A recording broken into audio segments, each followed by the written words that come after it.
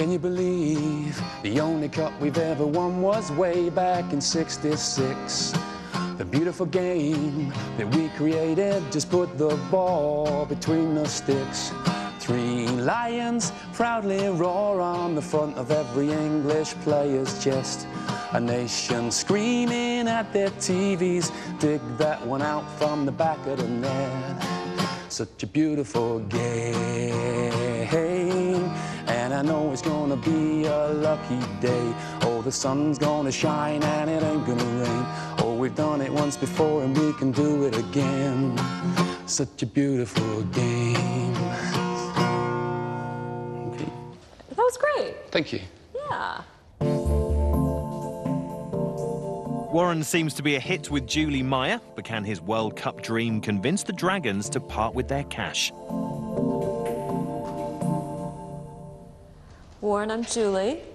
Hello, Julie. £25,000 of investment. Was it 25% of the profits? 20% of all profits generated from the single, merchandise, Yeah. and a 10-track album, which would be launched off the back of the single.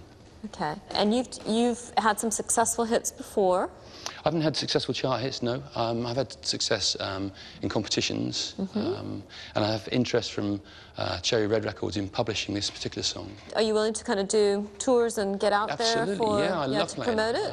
I love playing. Because that's the way people make money in music these days. The rest of it kind of gets downloaded for free and so forth, and you can't count on the merchant. Okay. I mean, as a one-man operation, I'm fairly cheap to keep. Warren's off to a positive start with Julie Meyer, but Shaf Razul wants to know what he'll get for his money. Hi, Warren, I'm Shaf. Hi, Chef. First of all, are we investing in a business or are we investing in a song? You're investing in me, I think. 20% of me. 20% of you? Yeah. How did you come to a valuation of £125,000 for that business? Well, I've been looking at the sales of other good World Cup songs. There's been some real stinkers, but the good World Cup songs. 3 Lions sold 238,000 copies in its first week. So, first year of trading, I'm looking at 150,000 sales, a mixture of retail and wholesale. And that's where my valuations come from. OK. What, aside from, obviously, the song, what will you be contributing to making the whole venture successful? Will you be contributing any funds? I'll contribute, yeah. Yeah, how much, for every £25,000 we put in, how much will you be putting in? At this stage, in terms of studio demos, I've put about £2,500 in, but I'd be happy to put in another £5,000–6,000 that's available at the moment to try and get this moving.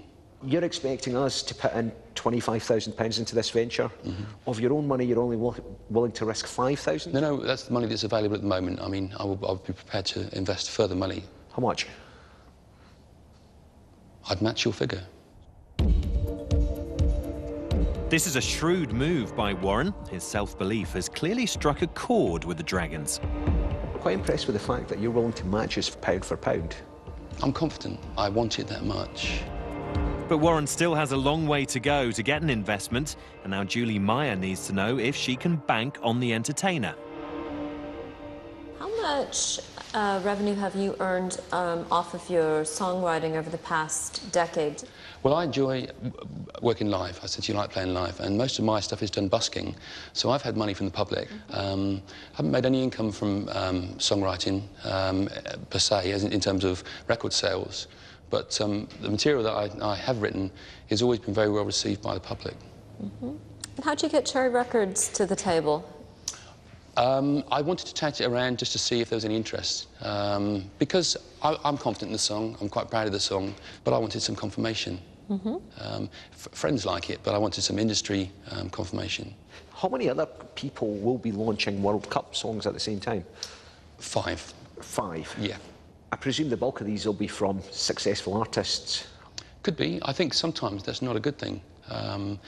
Sometimes successful artists get a bit lazy and see it as an easy opportunity, a big event like the World Cup.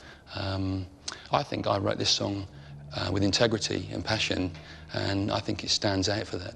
But this is a sort of really a David and Goliath thing, isn't it, here? I'd say the English like the underdog. They always do. They really do, do they? Okay. Yeah, they do. Warren's underdog status won't necessarily win him any favours in the online den.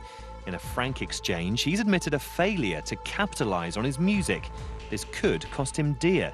Julie Meyer has come to a decision.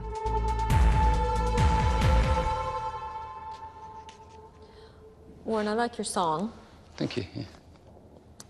So I'd like to make you a deal, but it has some kind of, it has a shape to it that I'll walk you through here. Because I've made music investments before. Yeah, yeah. And so I know about that side of it. You know about making great music, and so that's why I think that together we could work together. But I'd like 51% of the company. Okay, yeah. For the 25K investment, with you investing 25K. Could I ask where the 51% comes from? I want to be in the driver's seat. You want to be driving, okay. If your goal is, if your goal is to make money out of that tune next year, I think I can make some introductions to people who will want to work with you to take the show on the road. I've done a lot with businesses that help take artists to market. So I'd want to work with some of those companies. Okay. And so I can see ways of helping you get more bang for the buck and leveraging it. Yeah. And that's my deal to you. 51%. Okay. Julie Meyer has offered the full amount of investment, but it comes at a high price. She wants more than half the company and full control in return. Will her rival Dragon better her offer? In all honesty, I think this is a very high-risk investment. I would probably want more than 51%. Okay. On that basis, I think I'm out. Okay. Warren's only hope of investment rests with Julie Meyer. Can he negotiate a better deal? Is there any room for manoeuvre on the 51%? 45? You see, I could have asked for more. You could have, yeah. I think if you had a track record of commercializing your music, I'd be open to it. But without that, I don't want to waste time. We don't have the time to kind of go down blind alleys. I want to be in the driver's seat. Well, on that basis, I'll accept the deal. I'm very pleased to accept the deal. Thank you. I'll shake your hand. Excellent. Thank you. Thanks. Good job. Warren has done it. He's got the money he came for, and he leaves with the contacts and expertise of Julie Meyer. He'll see success. He'll like success. He'll want more success. I caught up with Warren straight after his deal in the online den. Congratulations. Thank you. How are you feeling? It's pretty obvious how you're feeling. Yeah. Yeah. Be honest, were you expecting that one? I was hoping, I was really hoping. It was a little bit more than I expected, but in terms of 51%, but yeah. I'm, you know, chuffed to bits.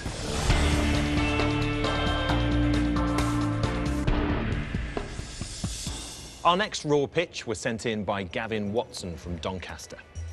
I'm Managing Director of Silverwood Media. I'm looking to produce a huge range of health and fitness information, producing it, getting it put onto DVDs for people to use in their home.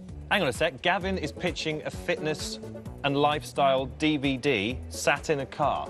I'm in discussions at the moment with a couple more TV sort of personalities to present future DVDs, but also with some TV celebrity chefs. That's good. Gavin's approached top celebs and top chefs to present his DVDs.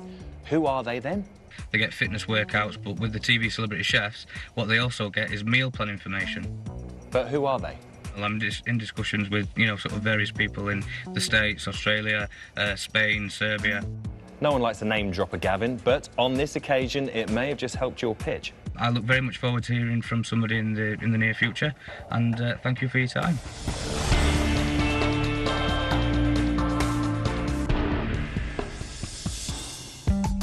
That's the last of the Raw pitches, but for singer Warren Cole, his story didn't end in the online den.